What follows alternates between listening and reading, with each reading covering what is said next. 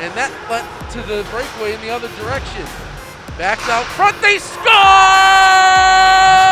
Pinio snaps it home through the legs of Oldham, and Niagara has struck twice in a row here in the late portions of the first period to take a 2-goal lead. Mosky to start off ice. Mosky leaves it for Stanley to Mosky in front, Randklev scores!